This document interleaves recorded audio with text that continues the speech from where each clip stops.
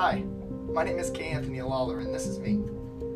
As an artist, I have developed a practice of converting silent beauty into sound. I'm interested in the things we have forgotten, lost, or failed to see, and now I turn my attention to that of webs. I grew up in the Midwest, surrounded by nature, but now I live in the city, surrounded by concrete. In the country, I would wake up to see the new sculptures the garden spiders had created for me. They were beautiful, captures of something exquisite. No, not their lunch, but the rain. Spiderwebs for me could capture the beauty of the rain, holding the droplets until morning, so I could experience them as if frozen in time. Today my webs are broken. They exist in the interior of spaces, and they hold nothing beautiful. The things that hold the rain now are webs of wire and steel. My experience with the rain has changed.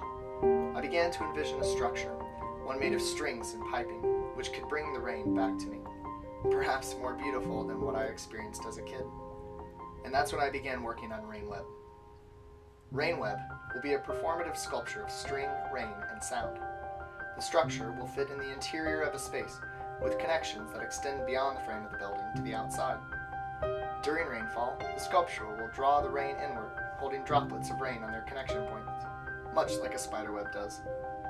The droplets will grow and fall, landing on a variety of surfaces where open-source hardware like Arduino and Raspberry Pis will collect the information through sensors, translate it into music, and produce a mystical symphony in real time for viewers.